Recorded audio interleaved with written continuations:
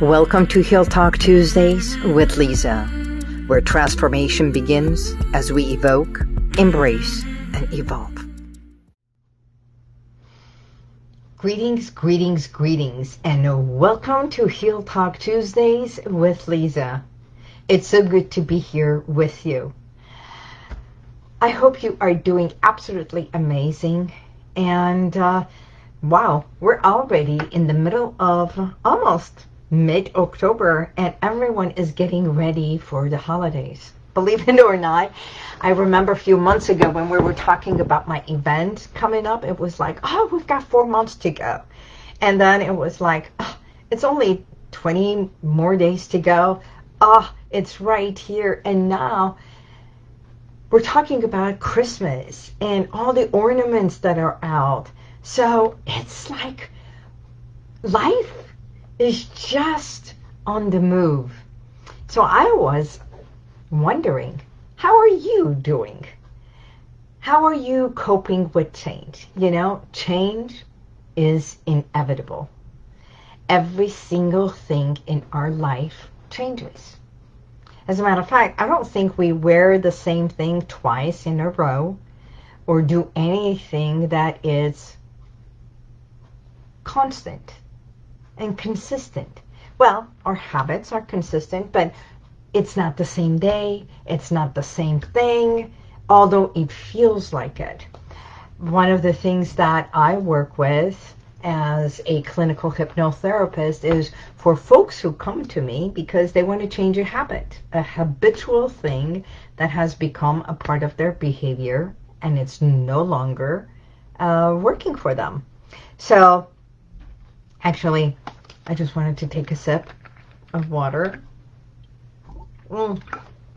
By the way, this is one of the best waters I've ever had. It's called V3. And when I met the owner, which is Robert Beam, and one of our sponsors for our 3E event, when I saw the V3, actually we met, what was it, about 2 months ago at a private mastermind. And I said, oh, V3 has to be a sponsor of the 3E. And actually, it's one of the best waters with pH balance of 9 point plus on it. Anyhow, so if you want it, you can just Google it, and it's a V3. I'll put the link for you. Just Google it, put my name, and you will get a discount, and it will be shipped to you. I drink about 4 or 5 bottles of this, and it also comes with CBD. So in case you have headaches and everything, it's the best water. It takes the headache away like this. Anyhow, today, believe it or not, is a national girl. It's called the National Day of the Girl Child. And I was looking, someone told me, did you know that today is National Girl Day? And I was like, what's a National Girl Day? So thinking about it, I went and Googled, and it says October 11, International Day of the Girl, seeks to bring awareness and solutions to the unique challenges that girls around the world face today. And from the moment a child is born, she can grow up to be a scientist, author, business leader. Depending on where she lives, this young girl's challenges vary. Really? That's not something new. And nowadays, there is a national day for everything. There is a national day for a pickle, for an onion, for grandparents. It used to be. But National Girl Day. So I was thinking about what's happening around the world. Especially, I've talked about this many, many times in Iran. Every thousands of women standing up and going against the regime, standing up, showing up, speaking up. And it's like, see me. My life matters, and it doesn't have to be in a color, or it doesn't have to be in a religion. It doesn't have to say mine and yours, but it's all women, all human beings. Human life matters.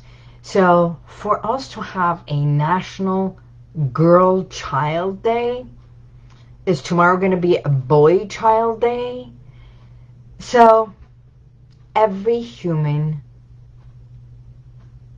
matters. And in special countries of what's happening, I too stand up and I want to say kudos to every single woman who is marching and saying, it doesn't matter if my hair is showing or my hair is in a different color. I matter. That said,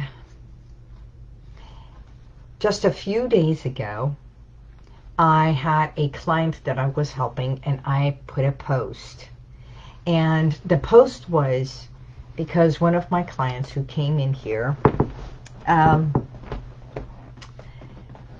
came here because months ago, actually she was referred because months ago she was driving and held her little Pomeranian in her hand while she's driving, and her children, two of her young adults, were in the back seat, and she comes to a stop sign, and it was a very harsh halt, and unfortunately the dog hit the sidebar of the car, and yes, it was tragic. And this moment, the impact that it had of the dog dying, at that very moment, driving, taking care of this happening, the kids screaming, her going into a shock, and stopping, and the people who were around to see that. So one small little thing affected like a ripple effect.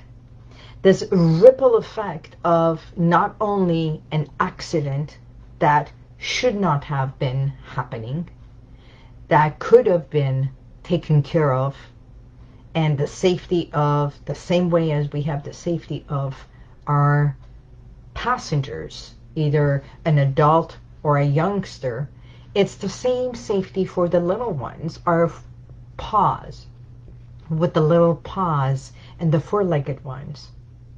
So I know we love them. I know we want them to have fun. But if you or someone has done the same thing, please realize that the effects of you managing the car, managing the music, talking to the back seat, and also having a dog and holding on to it, because sometimes they see another dog and they bark, and this entire commotion, it's like managing your driving. So why am I saying this? Because when she came to me, this is months, it had happened months before, but when she came to me, it was already 2.5 months that her shock and her guilt was still bothering her, and she was referred.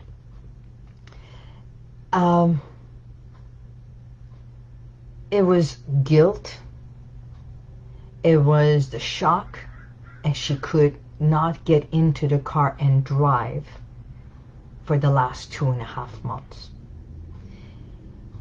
The reason I'm sharing it is because some said, isn't that going against client privilege that you are sharing this information? Number one, I have permission. Number two, it is not someone who is right here local. It was from another place. So if it is you that it's in my neighborhood, you won't know who it is. Third, it was effects of the trauma that the kids experienced and what the kids saw. And I took that case because I remembered years ago, many years ago, when I was very young, going to high school, and I had a poodle, and something tragic happened, and it was during the rain, and I opened the door, and my poodle went, and coyotes got him right in front of my eyes. That tragic experience of the shock, the sound, and everything stayed with me for years and years. You see, our muscles have memory. Accidents, falls, an impact of what we see, what we hear. And it can be from the time that we are little children to adult time. It doesn't matter. This thing we call memory stays and impacts our lives, our days, sometimes knowingly, other times unknowingly.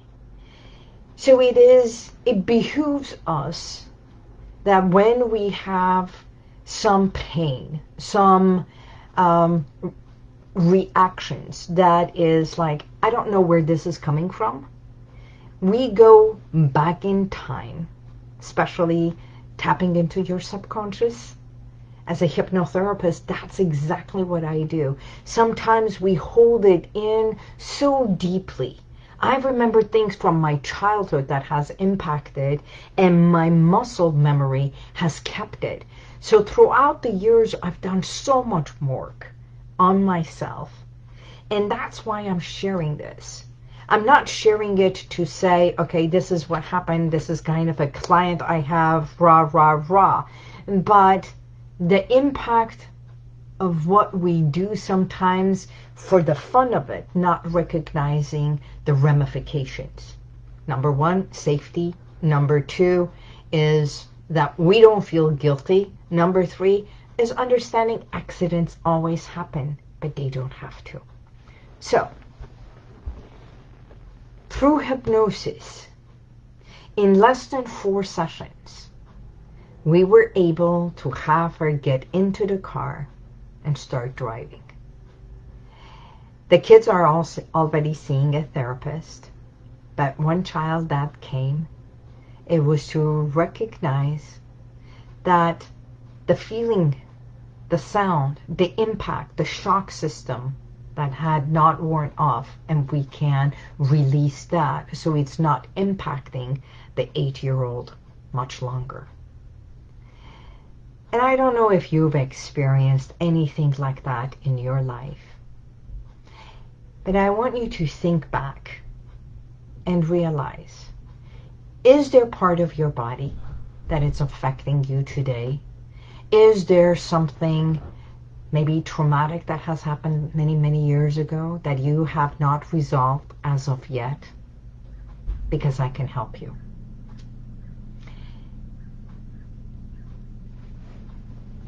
Guilt, shame, and blame are one of the deepest level of experiences and emotions that is truly deeply rooted and I like to call it must, because working with my clients for so much, I've realized those are the number one things that to feel free, to feel better, to feel healthier, to feel as if you are like, there are no blocks. Those are the things that we work on. And when we think, it's like, no matter what I do, I keep going back. I want to feel better myself. I want to go back to who I am before this happened, realizing there is no going back. We can never go back to any time of our life, but recognizing that whatever you do is like part of history. We open the pages of your memory bank to tap into your subconscious, and through hypnosis you can go in much faster than any cognitive therapy. So when you are in that state of relaxation, we bypass your analyzing, judging, criticizing factor. That's what the critical factor is all about. And get into the emotional aspect of it, where the subconscious that holds all that information has absolutely no bias, reasoning, and judging. It just is. So we tap into that. So it's just like, if you think of a computer, or if you think of a data, we just go in there to open a programming and modify, edit a page or a program somewhere in time in your life. And once that editing is done, we archive the original information and save with the new information, the new page, the edited version, this version, and so that you can function healthier, happier, more joyful, and realize this is the fastest and easiest way for you to find your joy, your health, your freedom, and function in your new way of being. Not going back to what you were, but your new way of being. So I hope this makes sense. And if you have any questions, let me see. Hello, how are you?